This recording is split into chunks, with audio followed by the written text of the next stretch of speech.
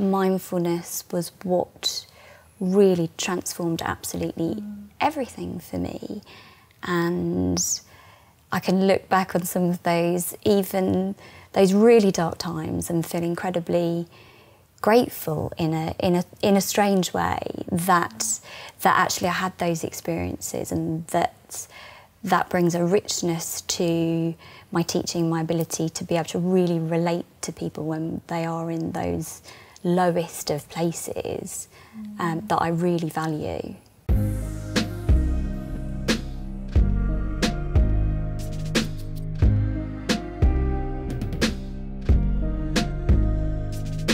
Hello, I'm Sheri Jacobson, and this is THERAPYLAB, a podcast dedicated to therapy, thought, and the art of mental well-being.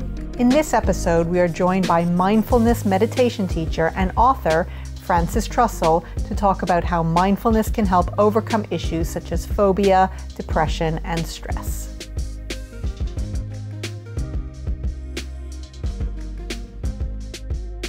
Frances, hello. Hello. Thank you very much for joining us today.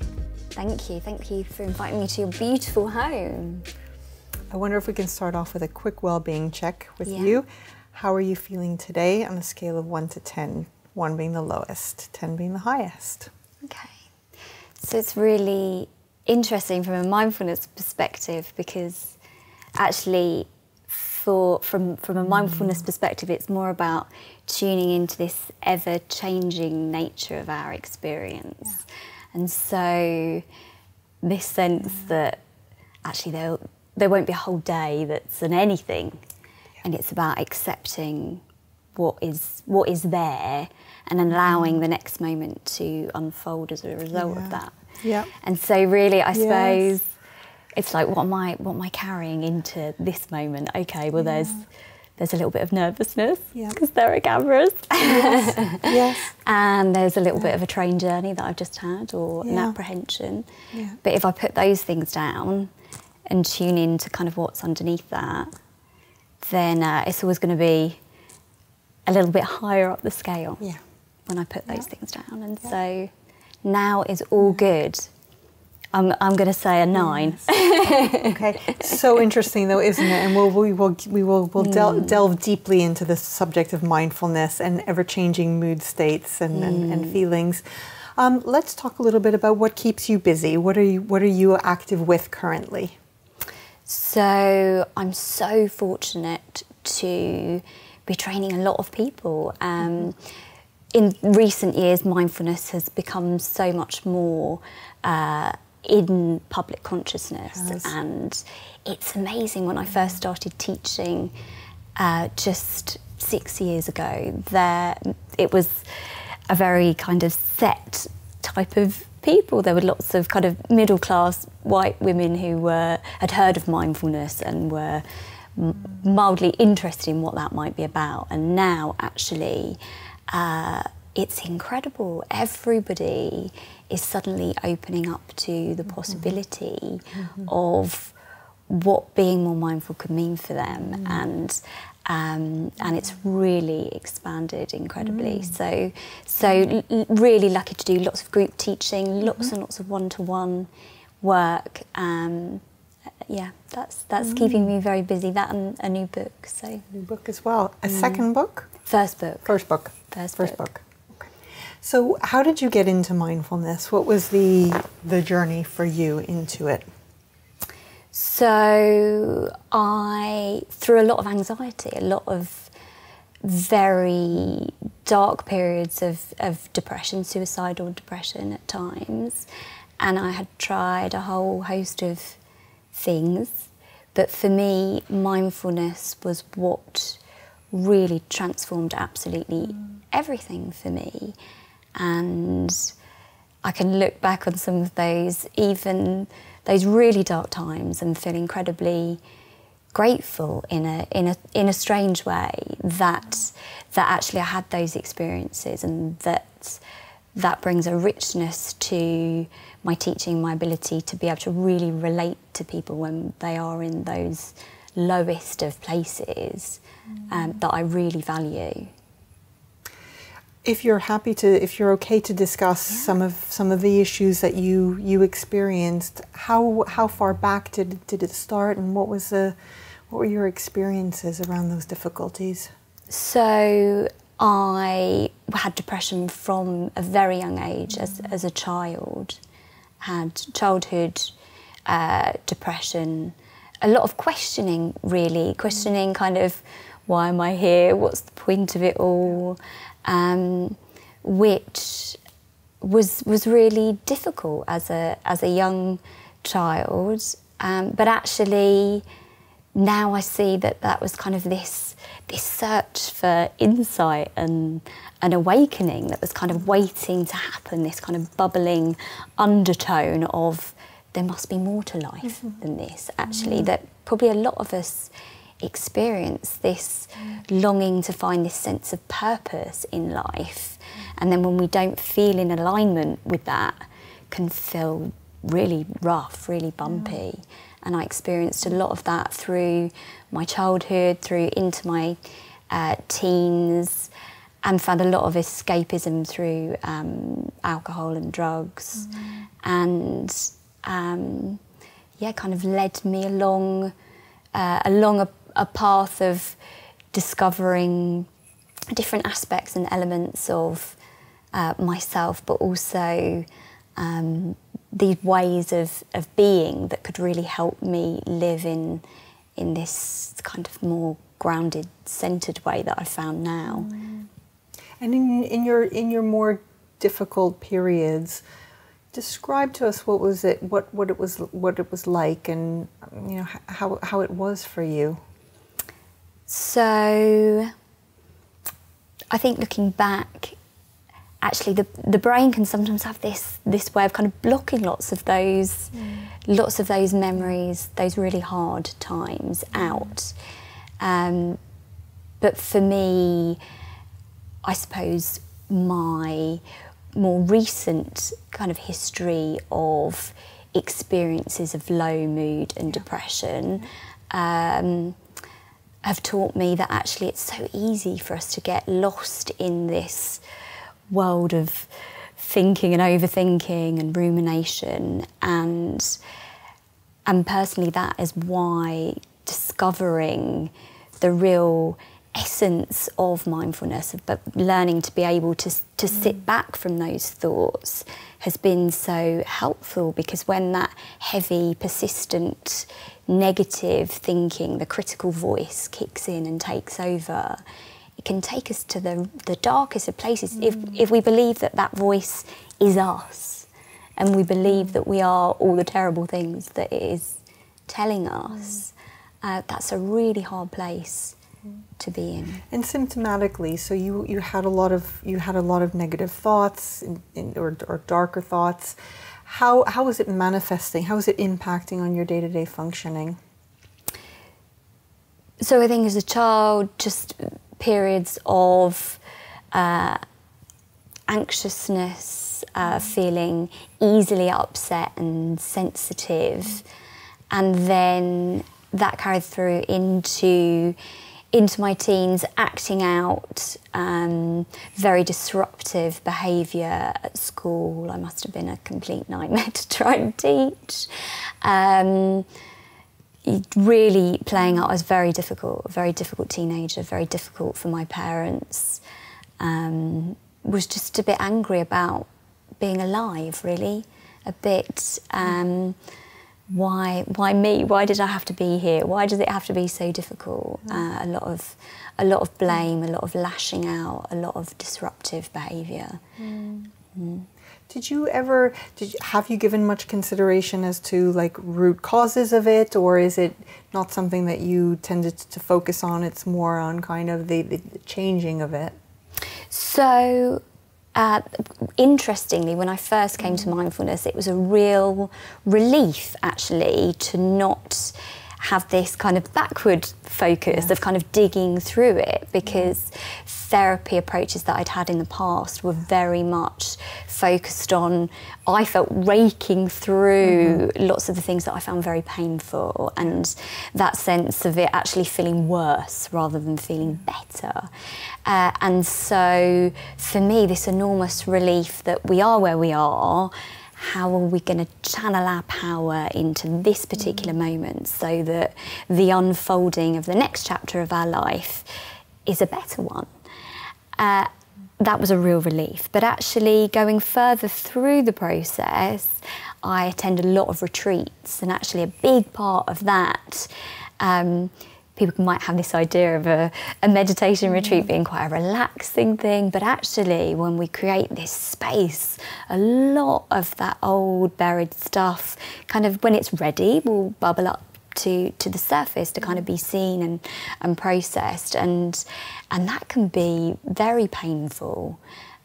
So it's been really interesting as part of the journey over the last few years for some of that stuff to kind of arise, but now for me to be ready to actually see it and deal with it in a different way. I think it's very important to kind of recognise that we're all this process in a world of processes, and actually where I am now, I have regular therapy to process some of the things that are arising and aspects of my personality that I'm still carrying from being that frightened child and that wounded person or fearful of how people are judging me. So, I'd like to find out more about the therapy you're in, obviously, but also the retreats. Yeah. Did you do more than one, and what was the nature of it? So I do lots of retreats all of the time. And you review retreats as well, is that right? I do review retreats. It's kind of come about more recently. My husband is pleased to say, as I'm going off on so many. But retreats are an incredible way for me to stay really rooted and connected. I think we've really got to walk the talk when we're holding space for people, and coming at that from the right place is so important for me. So I go on all sorts of different retreats, but my personal flavour is Zen. I love a Zen retreat, and I attend a lot of Zen enlightenment intensives where we work quite intensively on a koan, which is a spiritual question which kind of points directly to a direct experience, and they are really, really wonderful for getting a quick shift in awareness and perception. So to anyone who hasn't come across Zen, how would you describe it? What's the kind of format? What's the commitment required? So for a Zen intensive, you can go on different lengths, but ordinarily you'll do a 3-day, so 2 nights, 3 days, and you'll work in a dyad format where you'll be sitting opposite different partners. And so, for instance, I would say, tell me who you are. And then for 5 minutes, you would go into reflection and you would just speak whatever is arising, and then the listening partner is just there to provide a very open, non-judgmental presence where we try and have as little reaction or response as possible, but we just allow this space for the other person to be heard, and then this swaps over. You're probably doing dyading for a lot of hours a day. Over that intensive period, but it is remarkable as we get better at, rather than thinking our way through it, actually directly experiencing what is arising in that moment. It's amazing what gets worked through, and how we get to that direct experience of who we are and the nature of everything. And is it ongoing work? Do you recommend more than one, or is it a one-off for some people? Would you say once would be enough, or is it something that you should top up on regularly? So for a lot of people, they will go on one as a one-off, but actually we tend to get the bug, when we've experienced and we've had this direct experience, and actually this lightning that happens from unloading the stuff that comes up along the way. It's kind of, we use this idea of digging for gold, and as you dig, all sorts of muck comes up on the shovel, but we see that that's not who we really are, and we keep digging until we strike gold. And actually in that process, the unburdening that happens through that is remarkable. So this feeling of kind of lightness and openness, of connectedness that comes through after a retreat is something that usually once people have kind of had an experience of that, it's a good thing to do, say, once a year or so.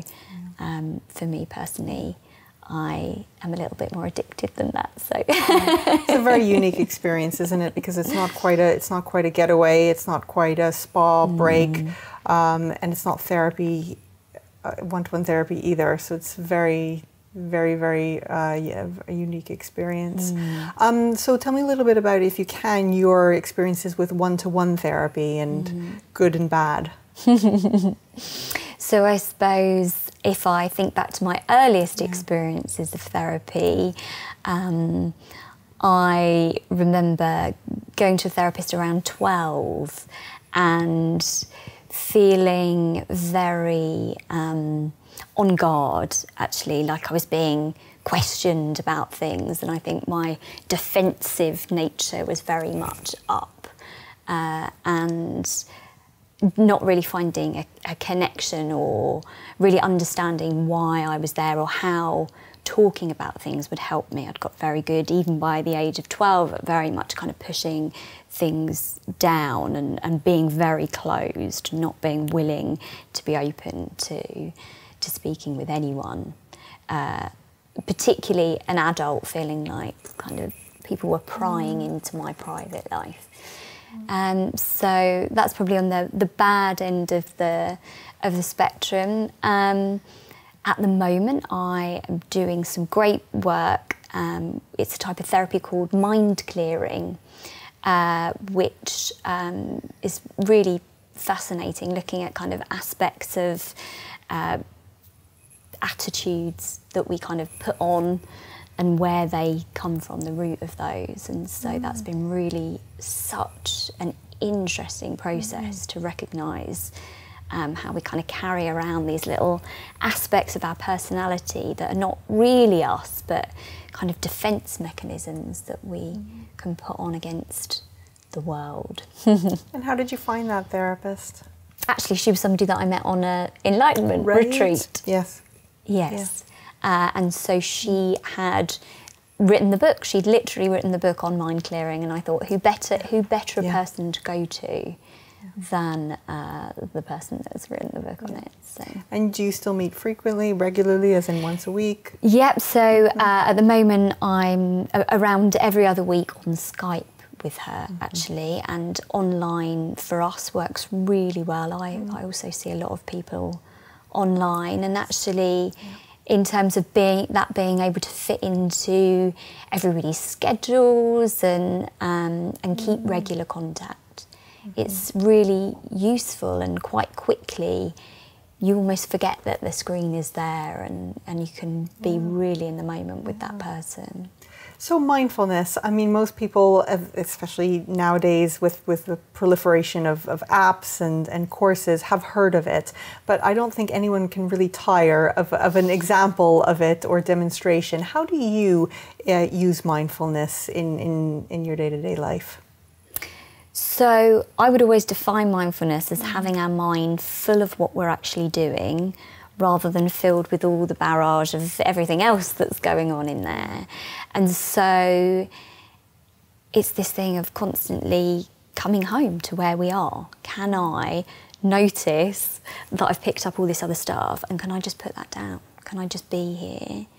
And it is a practice, because of course we forget, and the mind is busy and it wants to take us off on all these journeys. And so it is this practice of constantly checking in, coming back, But actually our emotions a lot of the time are a barometer for that. When we're feeling stressed or anxious, or it's usually because we've gone to the somewhere else. Actually, we're not being present.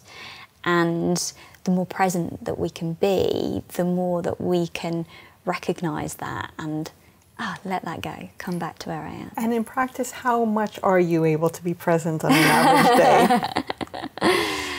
Well, it depends, like everyone else, what is going on.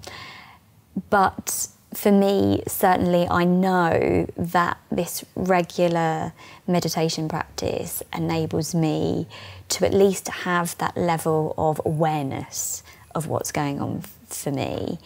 And without it, I would be absolutely adrift. I don't know how people out there are managing. It's been such a saviour for me. So, and well woven into the fabric of your life by the sounds of it. What other well-being tools would you incorporate into your life? So movement is really important. We live in a world where so much of what we do has this up-out quality. We're constantly on devices. We're very much up in our heads thinking all the time or looking at screens.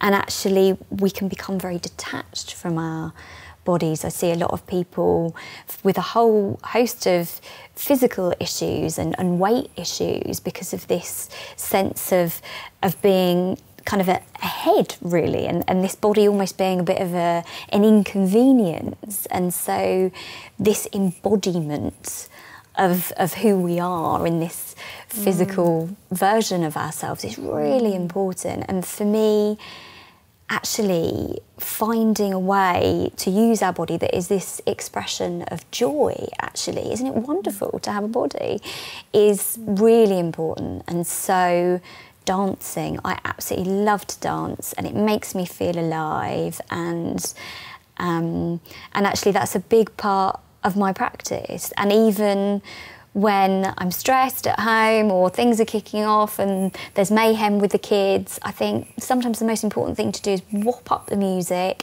have a dance around the kitchen, really important. And I have recently very much got into 5 rhythms. Have you ever done any 5 rhythms? I've heard of it, but if you can expand on it, I will benefit from it, as will our viewers and listeners. You'll have to come with me to Vauxhall. So it is basically moving through different rhythms that we move through, from flow to staccato to chaos to lyrical into stillness, and they call it like a wave. You're riding the waves of these movements, and it's absolutely wonderful to really find the rhythm of the body and actually lose that self-consciousness and to just really be in the moment, feeling the music, and it really releases the most incredible feelings, the endorphins, and something more, this sense of being really connected to the body, this real embodiment.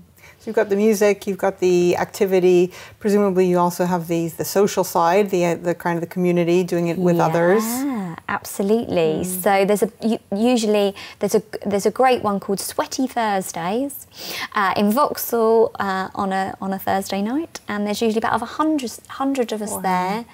Yeah, which is a wonderful feeling. Absolutely incredible, and to be in that space and that's alcohol free it's a wonderful thing. Okay, so speaking of alcohol free, anything on the diet side that's important for you in general well-being terms? So listening, actually, really listening to the body. And I teach many people mindful eating. I run a mindful eating course that I teach a lot one-to-one, and learning to really listen, actually, because we have this incredible piece of equipment that actually gives us feedback all of the time. If we're not so busy up in our heads, but we're tuned into physically what's going on for us, there's always these messages from the body, you know, I'm full, actually I'm thirsty, I'm not even hungry. And really being tuned into that means that actually we can nourish ourselves in a way that's most appropriate to us. It's almost not needing to adhere to somebody else's version of a diet. But actually, when we really learn to tune into that, we know, almost, you know, we get this sense, oh, I need some spinach, actually. I need some this kind of nourishment when we get really tuned into that. And it's so interesting, this learning to listen to that. It sounds very individual as well. Yeah, absolutely, because there isn't one way that is right for everybody. We're all individuals. Spinach doesn't work for everyone. Spinach does not work for everyone. And are there any kind of, anything that's very requested that people work on? Is weight loss very topical for them, or any other kinds of presenting issues that they come to you specifically for? Namely, are you noticing any themes or trends, digital overconsumption, etc.?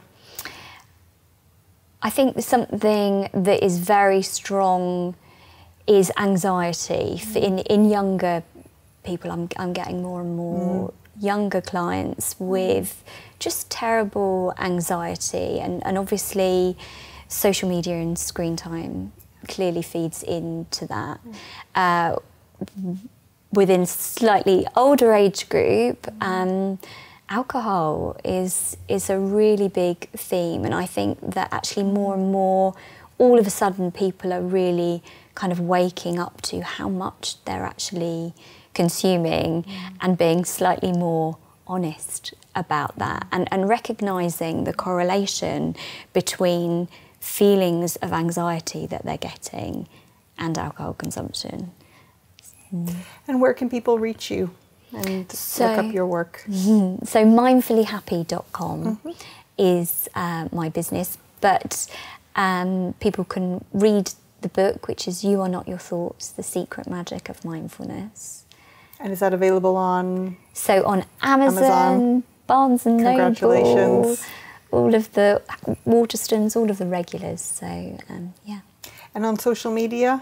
On social media, yes. So dipping in and out of that, but yes, it's really important to kind of draw back from that personally, and so it's a wonderful way of connecting.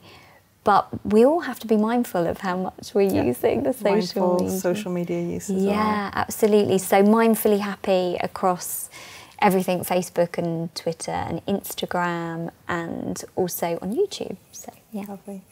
Frances, thank you so much for joining us today. Really appreciate your insights, and I'm now inclined to be more mindful, not only in my eating, but my general kind of disposition of well-being as well. But I am hungry, so and spinach is coming to mind. But thank you so much for joining us and contributing today. Brilliant, thank you. Thanks. If you feel you'd benefit from therapy and want to transform your life, HarleyTherapy.com is here to help you book counselling with qualified professional therapists online or in person at times and prices that suit you wherever you are in the world. If this is your first listen to Therapy Lab, do hit subscribe to keep up to date with new episodes. You can find us on iTunes, Spotify, and listen at HarleyTherapy.com/therapylab. We'll see you next time.